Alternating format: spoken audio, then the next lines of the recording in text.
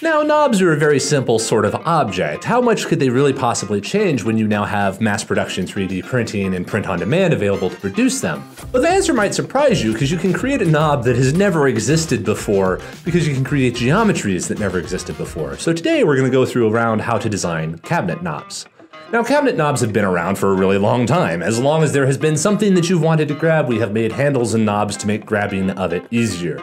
And there have been many ways of producing these. People have twisted steel, they have injection molded stuff, they have sculpted balls of clay. Basically, all you need for a knob is some object that a person can get their hand around and a hole in the bottom. It's really not that complicated. Now, when we're designing knobs, of course, designing all that basic functionality is really easy. You make the thing and you put a hole in the bottom. Done.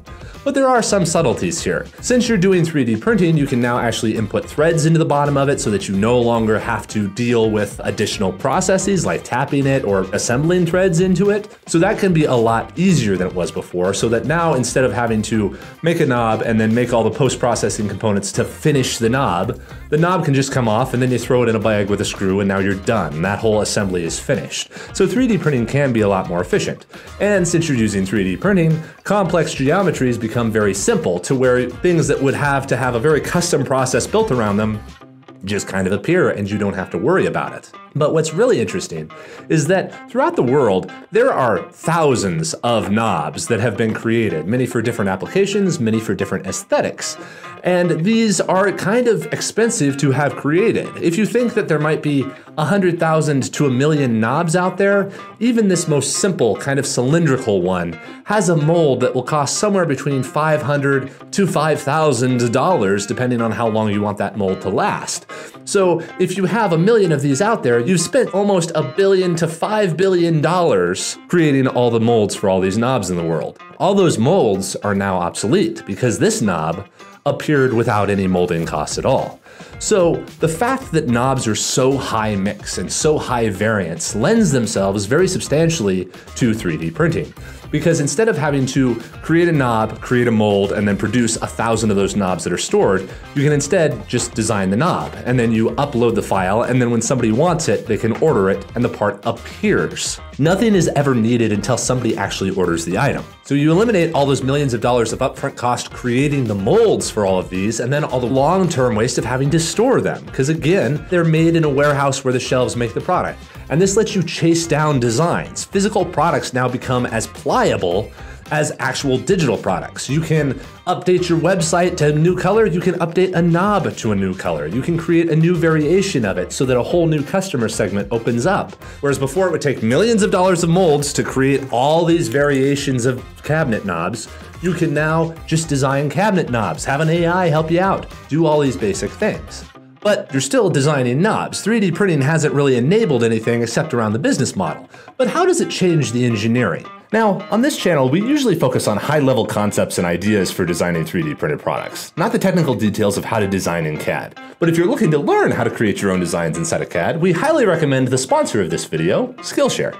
Skillshare is the largest online learning community for creatives, offering thousands of classes on everything from illustration to 3D modeling to photography, so that you can learn how to create your own designs and figuring out how to sell them to customers who really love them. One class I've been loving is Introduction to 3D Printing, an easy start to your first 3D design.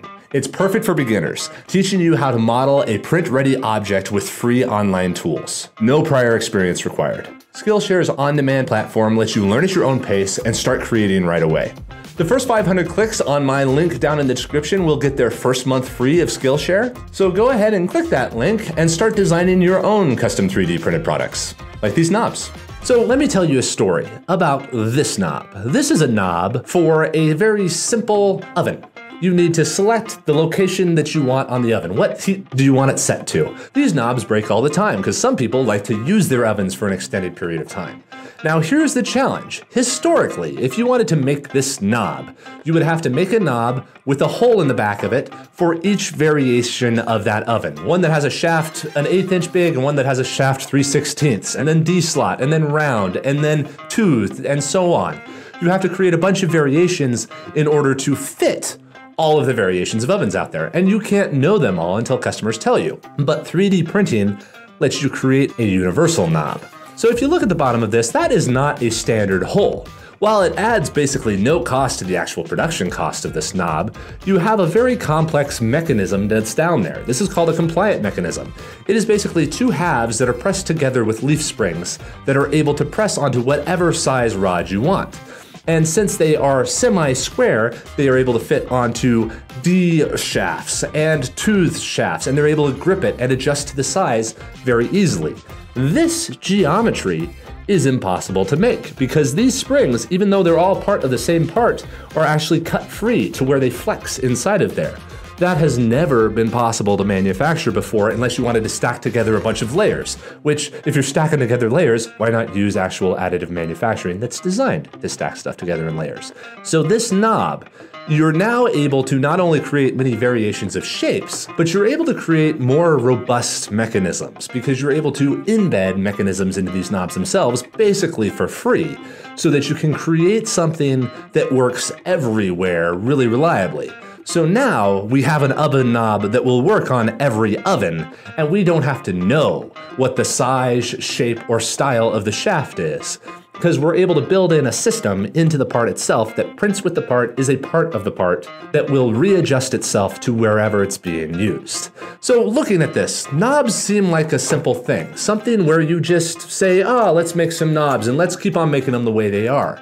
But now with mass production printing and print on demand, these become actually phenomenally exciting. You can make every variation of knob that anybody would ever want, still keep them in control, and build them on universal standards that are now possible. So you both create a new business model where you can have a store with infinite selection of cabinets knobs, but zero inventory, because none of these have to be made until somebody buys them.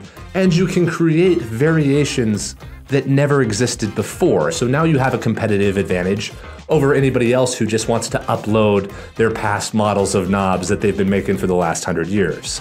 They have to recreate these, which gives you a whole new edge, whereas a traditional knob can most certainly be manufactured, and if you're a knob manufacturer, reach out to us. We can get all your past defunct inventory back into production.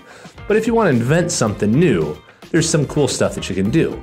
3D printing lets you create new business models and also lets you create new engineering solutions that were never possible before, but are possible now.